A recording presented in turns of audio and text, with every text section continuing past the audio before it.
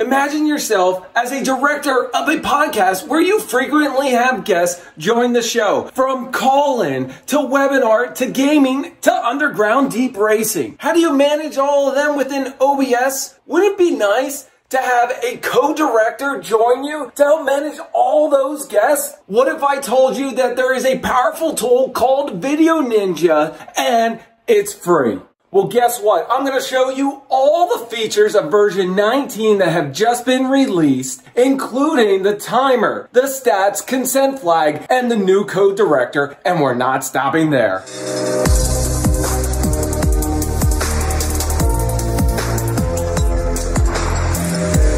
Welcome to the Daily Tech Show. I'm your host, John Myer, and before we begin, don't forget to hit that like, subscribe, and smash that notification button because we got more awesome content on the way. What are we talking about today? VDO.Ninja and version 19 release, specifically around some of the features of the director. Now, if you're interested in a really in-depth tutorial on VDO.Ninja's director, take a look up here for the top 5 features in which I talk 20 plus minutes around the director panel and all the awesome controls. First, what is VDO.Ninja? In the simplest form, VDO.Ninja brings live video from a smartphone, tablet, remote computer directly into OBS Studio. All right, so version 19 has an awesome new feature called the Code Director. But before we get to that and I show you how it works, let's talk about the timer feature. All right, so you're the director, you've got callers that are joining the show. Wouldn't it be nice to say, hey, listen, caller, you've got 30 seconds. And then the caller's like, yeah, thank you. I really like your show. You guys are doing awesome. Before I get to what I got to say, I got to give a shout out to my mom, my dad, my brothers, my sisters, my third cousins, and everything. And you know what? Wouldn't it be nice if the timer just pops up? 5, 4, 3, 2. Sorry, caller. We're on to our next one. Let me show you how it works. Now, for the timer application, it's very easy to use, and you'll notice the countdown clock and how well it notifies the guest. On my left, I have the director set up. On my right is a guest. As a director, I'll come into additional options, down to create timer, let them know that they have 10 seconds to talk. What will happen is you'll see the countdown happening, but what happens when they reach the end of the clock? Wouldn't it be nice if something popped in their face said they're done? Well, here you go. It's letting them know that they're over their time and we're about to shut them off at any time. Now, if you look on the left, on the director side, it is counting down as a T-minus 10 seconds, 14 seconds, and let them know that they are over their time to talk. If you want to stay on target for your live stream or maybe your call-ins that you need to kick these guests off, this is the way to do it to give a full-on notification to the guest. Now, our next feature is having the director control your audio and video in case something changes. Now, there's a full-on security feature that's required for it. It's called the consent flag, which provides the guest that's joining saying, hey, listen, do you want to give the director control to change your audio and camera? Now think about it, folks. This is by far one of the neatest features for a guest remote control option. And the reason that I'm saying it is because maybe your guest is standing here talking a little bit and they can't change the camera themselves without reaching over. The director has the full ability to do that. Or their audio cuts out from across the states and you need to change it. Well, guess what? This feature allows you to do that and have full control. Let's see how that works. On the left, I have the director. On the right, I'm a guest. Let's copy that link, drop it in, and add the and consent flag, our password. Once you click the camera, notice that you have the privacy warning. The director will be able to completely remotely change your camera and microphone. Don't forget that this is a warning for you and you need to take it seriously. If you don't want them, remove the flag because there won't be any prompts anymore. We'll change this camera. You know what? I'm gonna leave it the OBS virtual and I'll show you how we change it over to my Logitech from the director. Click start, here we go. What are our options? I'll click additional controls, video settings, and now I can drop this down and say Logitech.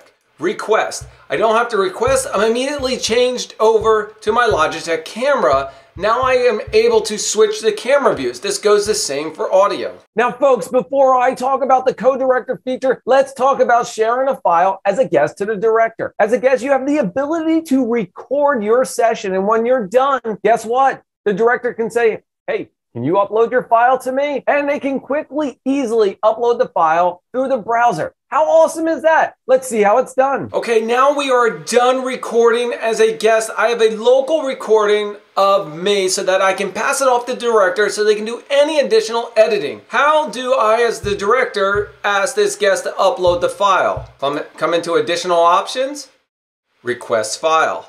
Then they can select the file that was downloaded of their recording, including the audio, and upload it to the director. Okay, the next feature that we are talking about is stats. Wouldn't it be nice to easily access the stats that are available to your video as a guest or a director? It's really quick and simple, and let's check it out. On the left, I have the director. On the right, I'm the guest. How do you see the stats for you as a guest? Hold the command, click on it. There you go. You can see all the statistics for your environment on the left-hand side. All right, now the moment you've been waiting for, the Codirector feature. By far, this is the best thing for version 19. Now, wouldn't it be nice as a director to have a Codirector in your environment to help you manage all the guests, all the call-ins, all the webinars, and everything that's happening between the scenes and OBS Studio? Well, guess what? Steve added it in version 19, which allows you to have a second person manage the environment. This is completely awesome and easy to use. Let me show you how. All right, I have two incognito browsers opened up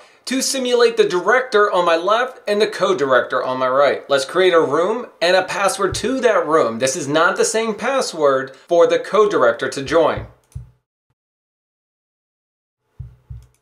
Up in the browser, what I'd like to do is I'm going to add the and Codirector flag. I like to add it right after the director room name. So we'll do and Codirector. This will be a different password. If the password is the same as the room, it will not work. So now this is testco1234. So we'll click enter. Just refreshes the site as we get there. Now, since I am the director and I want to give this to the Codirector, I'm going to copy this, I'm going to drop it in. Now, it popped up and said, trying to approve you. And then it said, director is approving you. Notice that on the left, I am the director. On the right, I am the Codirector. You'll see this right here. This is just a regular standard color, where this indicates that this is the Codirector, or more of a light blue, tealish type environment. Now, how does that really work for guests? Let me show you by adding a guest to the room. All right, we'll click this, copy this link, and I have a third incognito browser back, and we will add the guest to the room. What is our password? Our password is 1234567 very super secret. I'll join with my camera. Allow, and I'll add my Logitech, okay, now that we have a guest in the room, you see the guest here. On the left is the director. On the right is the Codirector. I have the same view, the same visibility. The Codirector is by far the best feature added to version 19. There are so many unique possibilities to it, and including messaging. And I'll bring up my little guy. And we'll send that test message. It just says director. It doesn't even say Codirector, because if I am the director on the left and I leave the room, I'm automatically granted the director permissions as the Codirector. So basically, I just got a raise. I hope you liked the Codirector flag and seen the value of this for multiple people to manage the environment for VDO.Ninja. All right, folks, that's it. You've seen the latest features for the director of version 19 of VDO.Ninja, and I couldn't be happier with all the releases. Now, below, I will put a link to every feature that Steve released for version 19. But don't forget to hit that like, subscribe, and the notification, because we have more content on the way. Thanks for joining the Daily Tech Show. I'm your host, John Myer, and until next time.